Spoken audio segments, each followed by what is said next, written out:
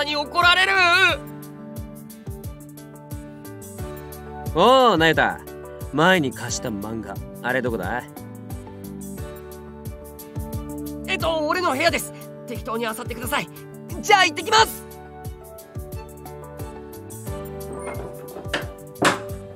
漁れってたくめんどくせえな。タイガさん、一人で何をブツブツ。いやー、ナユタが漫画を。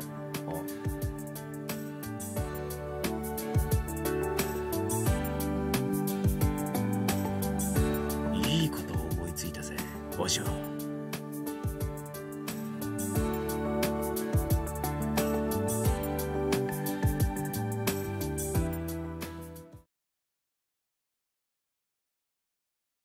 はい、オープン。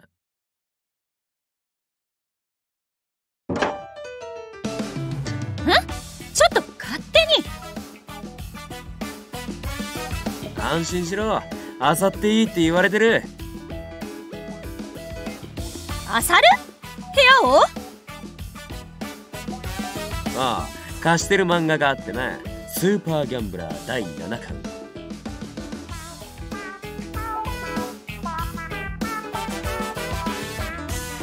なんならお嬢も読むか？ギャンブル好きな男が主人公とな、世界中のカジノで稼いだりすってんてんになったり。結構です。面白いのに。まあいいや、とりあえずそれ探してくれ。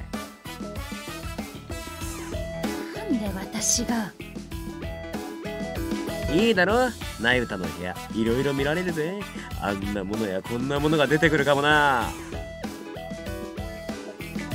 こんなもの？何の話？それはあさってみてのお楽しみだ。じゃ頼むな。ちょっと。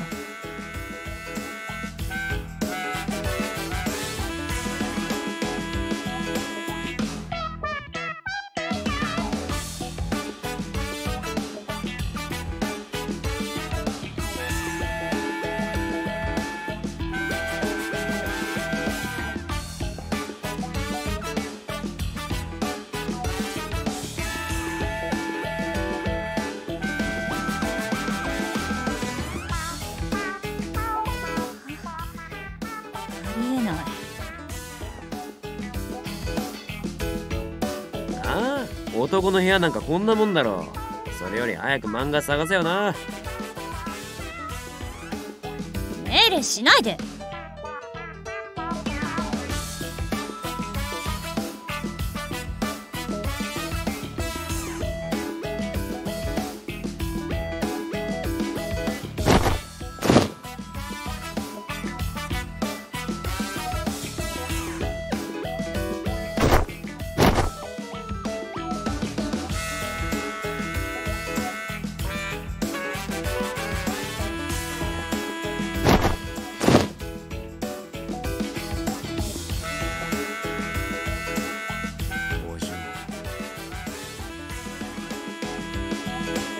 何？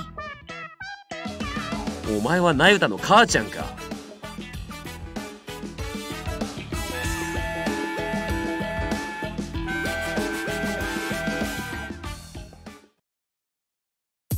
見つかんねえな。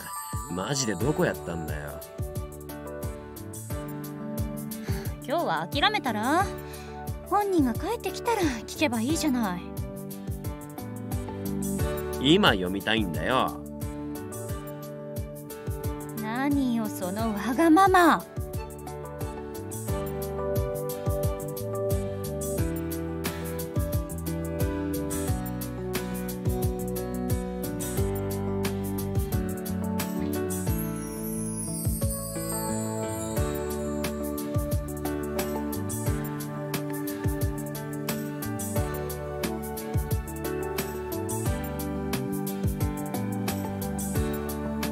おお、これだよこれ。お手柄だぜお嬢。サンキューな。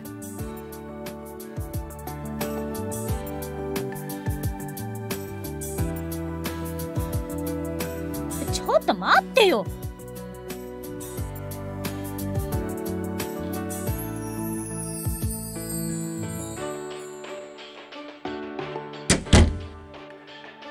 持ってきちまったか、靴下。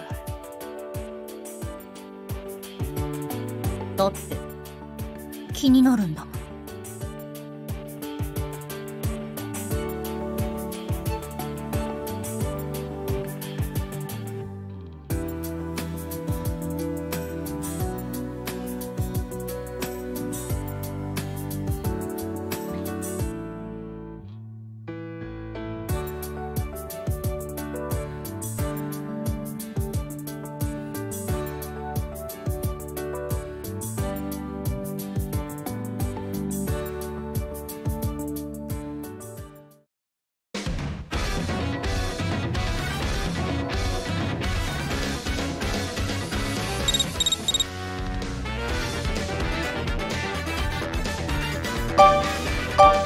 椅子の確認しなくちゃ。